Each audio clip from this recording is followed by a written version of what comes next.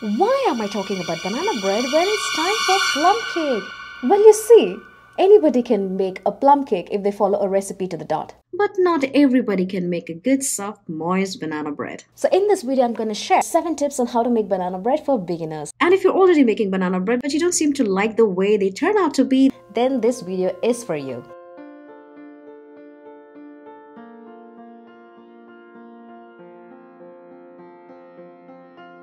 Super ripe bananas. Usually when you pick bananas from the grocery store, they are free of blemishes or spots. But if you use them in your banana bread recipe, I hate to say it, you won't taste a banana in your bread. Cause these are very low in sugar and flavor.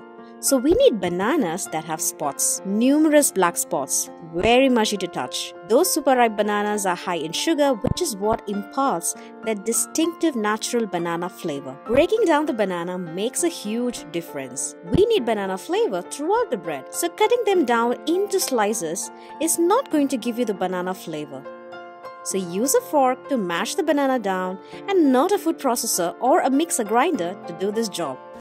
By the way, do this in a separate bowl before adding other ingredients. Let's prepare the dry ingredients. In a mixing bowl, add 225 grams of all-purpose flour, 120 grams sugar, 1 teaspoon baking powder, 1/4 teaspoon baking soda, a pinch of salt, 1 teaspoon cinnamon, and if you don't like cinnamon, you can add crushed 3 pods of cardamom.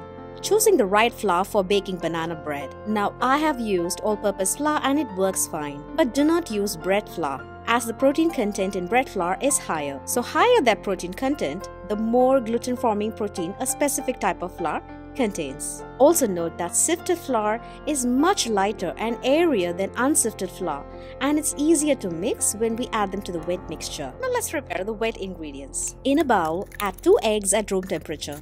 Whisk it and then add to the mashed bananas. Also add in 1 teaspoon vanilla, and lastly, half a cup of any neutral tasting oil. Combine them thoroughly. Do not develop the gluten. Less is more. We only need the spatula and nothing else. Skip the beater or whisk. The key to the moist loaf is not to overmix the batter. When we overmix the batter, gluten develops before baking, and while baking, it makes the bread chewy and dense. Not the delicious warm banana bread that you're hoping for. If you don't grease the pan, banana bread is stubborn and it won't release itself. Apply or spray oil or butter on the baking pan to get a smooth finish. Now whether you choose to apply oil and dust it with flour or use a parchment paper or baking sheet, that's truly up to you. But doing either of it is going to give you a clean, good-looking banana bread. Sufficient bake time. Now because we are using dark bananas that are high in sugar, it will take a long time, which is why unlike a typical bake of 30 or 40 minutes, banana bread takes anywhere between 50 to 70 minutes depending on the number, the ripeness of the banana and the oven being used. It's always better to test it using a toothpick to ensure it's evenly baked. We're down to the last one. This could be a preference to some. Now I mean the experts suggest that a good banana bread should rest for 15 minutes in the loaf pan before being unmolded. Now I disagree. I like crusty warm banana bread with a little bit of gooiness in the middle.